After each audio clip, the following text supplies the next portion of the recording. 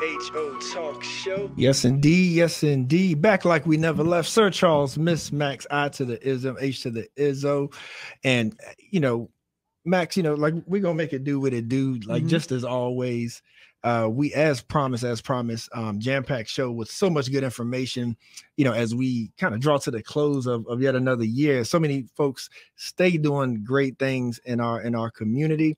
And this is one young lady that I'm sure you heard about and been trying to get on the air. Wow, she been ducking and dodging me, Max, but we finally got her on here, and a Black Knight legend as well. Let's not forget that part. What's that about? What's that title about?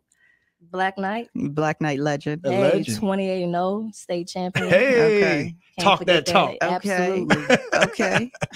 None other than Her Sports founder and own Jessica Carter. Thank you for joining us today. Absolutely. Thank you for having me. Yes, indeed. So as I said, folks would have to be purposely avoided if they have not heard of Her Sports and the great work that you're doing. So, I'm kind of going to give it over to you because I don't want to mess the storyline up. Like, bring the listeners up to date on, like your history within athletics and what inspired you, from the very beginning to see the need for Her Sports. How did it come to fruition? I mean, I've been an athlete all my life from when I was young, playing, basketball, baseball. I'm from the country, from Fluvanna, actually. So playing with my family on the dirt courts, kickball, all that. So I'm always athlete at heart. So after graduating college, I wanted to continue to give back in sports. So I started coaching, and working in the school system, I noticed a lot of kids, a lot of girls, they're not physically active. And so a lot of my parents, they encouraged me to do other things. And so I did coach AAU, which gave me a lot of insight on like building a great organization from Phil and Tabor. And so from there, it started growing. I wanted to put like health and wellness, character and leadership. Character and leadership development programs in there. And it just started happening. It just started was coming in fruition. And so from there, during COVID, I started doing small workshops, webinars, and just took off like that. Yeah. That is awesome. Like, so who do you serve? So I know it's dedicated for the female athlete. But when it comes to the jurisdiction, and is it just basketball? Like what's some of the? I got you. So it's just not basketball. So my primary purpose now is to inform the communities that it's just not basketball. Everybody knows me from the basketball athlete, just like you said, the legend from basketball. But we do a lot of partnerships with different organizations. We do basketball. Now we're starting a flag football league coming up next year. And we do lacrosse, field hockey. So we have different events that are related to all sports for 7 to 17-year-old girls. Okay. So what's the age range? 7 to 17, and it's just not Charlottesville. So I serve Fluvanna, I've served Louise, I've served kids over the mountain. So it's just basically Central Virginia. But my seed is Charlottesville, so I'm just trying to work around it. And you said all girl league. All girl. Okay. Yes. How important is that? So as being a female and creating this type of league and this space in your community and surrounding localities to kind of take advantage of, how important is that to you as a Black female to do that? Or do you even view it that way? I'm just doing what I love. I love basketball, I love sports. Like talk about Absolutely. that a little bit. I just love sports. I'm the walking blueprint of sports. So just I'm not recreating a blueprint or anything. I'm just giving back from what I've learned. It taught me leadership. It taught me how to be a team player. It taught me about resiliency, responsibility, structure. And so for me, I just want to pour back and be that walking example of what sports can do. And also it keeps me healthy. So with the health and wellness portion, that's something else that's important in our community right now. Yes. So I do really try to target our Black and brown communities because they are really the need, but I don't discriminate. All girls are welcome. You get any no's along the way? Huh? You can't, or you shouldn't, or That's too much? No, I get that's too much because a lot of people I've noticed, I have a huge support system and they really care about my well-being. Okay. So they said, are you doing too much, Jessica? You need to sit down. You're doing too much. And so I know I'm doing a lot, but I'm just trying to create effective and quality, like high quality programs for these girls so it can continue on in the future. So I won't have to be that one doing all the work. And so as a female athlete, as an athlete or being just competitive by nature, a few years ago when my husband and I started our food truck, it was then a food cart, bumped into a lady while running the business, white female, who told me that as a female, I was not allowed to fail. I was not allowed to fail at what I was doing. And it wasn't a bad thing. It just let me know that she could relate to the struggle of a female stepping out and doing something potentially more than what society said she ought to be able to do. And the eyes, that were on us as females with what we do in the community and so on and so forth. And so how much does your competitiveness come into play when you talk about the things that you want to do and willing the fact that this is going to be successful? I feel like right now it's me versus me. So I'm very competitive. And so that's why I can't sleep. It's like that's why it was so hard for us to connect, because I'm always on the grind. But as a woman, this is a mission for a reason. We're second in nature. We're looked at as weak. We're looked at as, we can't do what a man can do. And right now you can see women's sports is thriving. Like in every sport is given that entertainment that they want. People are betting on these women. So when it comes to failure is not an option for me. And so I kind of resonate with what that comment was. Like, I'm not gonna fail. So, and plus these kids are my motivation. And I do have failures, I do have setbacks, but I only learn from it. And so I'm not done until I get that championship. And it's far from right now. And I know people have picked up on it by now that it's way deeper than sports. Like, talk about some of the things that you've done, because you've done so many like community activities and events. Just some of your highlights that you think about when you think about really making an impression, because I'm sure that there's been some athletes that's come to you and that's been their whole thing. Like, I want to hoop, I want to ball, whatever it may be.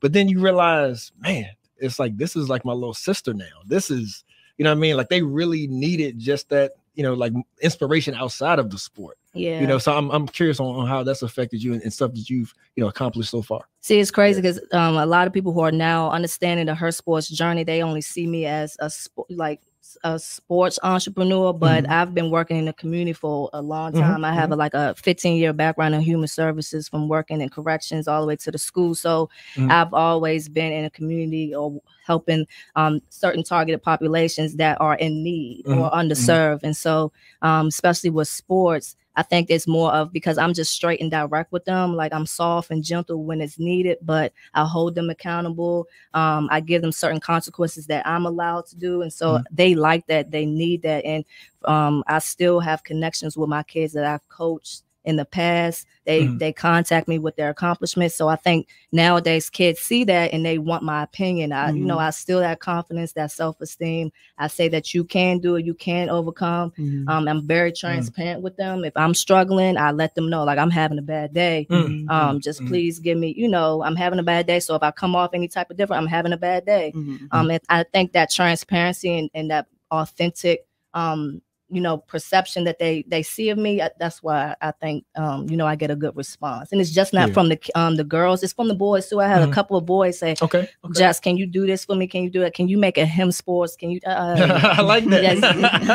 Let me just focus on the girl. Yeah. So what about some of those accomplishments that's really stood out to you, and then and the goals, you know what I mean? Because like I said, you've done some big things through Her Sports, but that, and then some things you haven't done yet, some of your top goals. But before we move away from just the topic you just now commented on, I do want to ask, do you find yourself having to fill a different role, or a role that you kind of didn't know you would have to stepping into this position as far as what our young females need this day and age to, you know, stay on the right track? Absolutely. So like right now I'm gonna be very transparent. Like I'm exhausted a little bit because I've been a parent, I've been that sister, I've been that aunt to a lot of these girls, and it does become, you know, exhausting because you want to do so much for these kids, and some of these parents are not stepping up as a parent, and they look to us coaches, community leaders, and interventions to do that job, and sometimes it does get exhausting, you know, and I have the right to be exhausted, but I only have it for a little bit, you know, and then I have to get myself together. But I'm everything under the sun that you can think of, and that's okay because this is something that this is God's work, and so you know, when I feel like I'm stressed out, all I gotta do is be like, all right, God, you know, help me tighten up. But back onto you about, you know, my accomplishments. It's been a struggle to sit back and embrace everything because I'm on go. Like that's the athlete in me. Is like, all right, I've accomplished one thing. Let me continue and train for something else. But like last year's gala, like the turnout, it was amazing. The community support, just to see all the girls from different you know, sports categories to come in.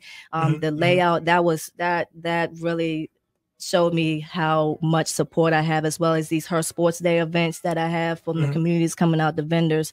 I think that, as well as my partnerships, I have over 55 partnerships within the past 3 years. And so I think relationships are key to a thriving small nonprofit at the moment. So my goal is to be a nationally known Her Sports, like a nationally known organization, travel around the country just to get that mission out and collaborate with other organizations and like Nike, ESPNW. I'm trying to get under their you know, advisory. I see that.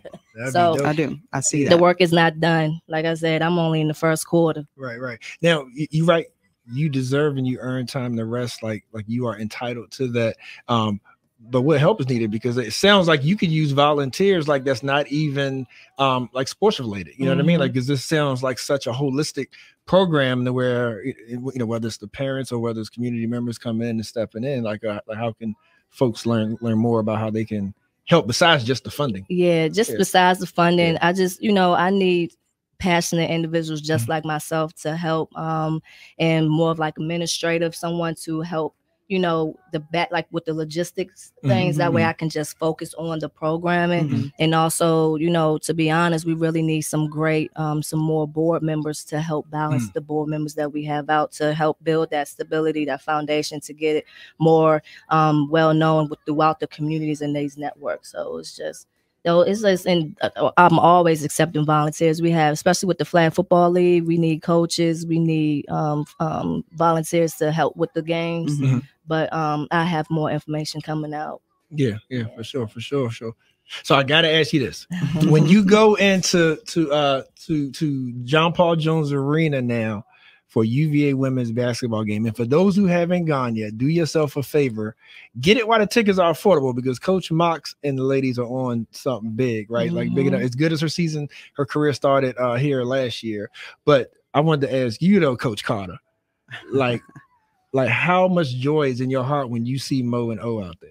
So this is my first, and Sarah too. Yeah, this is my first game I'm going to, because every other time I'm busy doing something, but I'm always, the past 3 games, I'm on my phone, like looking at the stats. I'm engaged now, and I love what Coach Mox is doing, bringing, you know, our hometown girls, heroes, back to the UVA arena, to see that, and just to see Mo and O on the court at the same time. When they was in high school, it was a lot of, you know, how people try to compete and try to use it. So it's just good to see them together, and as well as Sam and, you know, the other girls that I've been able to meet, and they've been volunteering for Her Sports. They have great personalities. So just to see that, and that the family oriented, that atmosphere that Coach Mox is building, it's gonna be something nice. We're gonna be ranked very soon. And Kimora needs to be ACC Player of the Month week, whatever they give her, because I mean, I don't know who in ACC has been balling more consistently. So I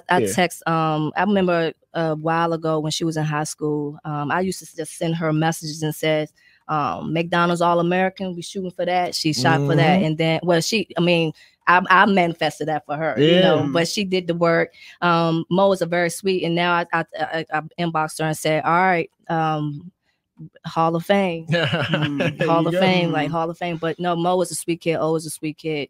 Mo definitely needs some recognition. She's gonna carry. She's a point guard. So welcome to the game, Coach Mo. Through and through. Yeah. So I got a pretty serious question for you. Want to get your thoughts on Draymond Green putting that player in chokehold. When I saw that, I just saw, player trying to break up a fight. That's all. Just trying to prevent an altercation. Is that what you saw? But all right, anyway. What are your thoughts as a basketball player? So I'm gonna be honest. I don't watch the NBA. Yeah. I only watch clips. I stopped watching the NBA when I felt like it was a business. But you get the memes and stuff, and I'm like, they out there really playing football, so I can't really express how I feel because I just seen clips and stuff. But it's kind of getting a little aggressive out there. So on a more serious note though, Angel Reese, your thoughts about the way she's changing the game of basketball, especially at the collegiate level. And I hear she was benched for a little bit last game. So, I just had this question from actually one of my parents / board members. But from what I see, I just think with all the hype that is around Angel Reese and LSU, I don't think these kids are getting the mental health support that they need. Are they putting basketball first anymore? I don't think so. Me either. I don't think so. But I think because they're still young and they're getting all this attention, they don't know how to manage it. They're getting this money. So I felt like LSU was not going to be the same team as last year because of all the hype, all the glam. They are on these TV shows. Angel Reese, yes, she's doing her thing, but she has to get back to basketball. They have a great team. They have to get back, or else they're going to struggle the entire season. And that puts any coach in a predicament, right? To deny to truly be a coach and deny their players of whatever is not good for the game can be frowned upon by parents, the team themselves, and just other supporters. So that's a difficult balance. It's a very difficult balance. But any of my players that know me or the parents, if my kids are not doing what the program calls, they will be benched. I don't care how good you are. There you go. You will be sitting on the bench. I've benched several of my great players at that time on the bench. If your grades ain't good, you will be benched. You're not gonna play. So that's something that I used to do in Buford. Like if they don't have a C or better grade, then you're not playing. So you'll see all these kids my kids running around to their teachers like, can you put this grade in? Can you put this grade in? Because I don't want to run or I want to play. So, I think Kim, unsure of what's really going on, but I think Kim really needs to pull that team together and get it together, get their team back on one accord and put basketball first instead of all the hype. And lastly, I think can't let you go without just your insight, real quick on AAU in general, because as beneficial as it can be, it also can be toxic, right? And so if you had your dream, your wish on how AAU organizations could work together, or like what they should represent in this area, if you had to have a stump speech about the state of AAU in this area, what would your couple comments be? Real quick, what do you mean by toxic? Because I'm not real familiar with the AAU. Yeah, so I'm just referring to how it can benefit and it can excel an amateur athlete. Okay. But then you have some selfish people in it as well who use kids or make false promises to kids. That's what I meant by toxic. Yeah, they use kids as clout. They use kids. They try to recruit some of the well-known players in the area, and they use it as clout for money.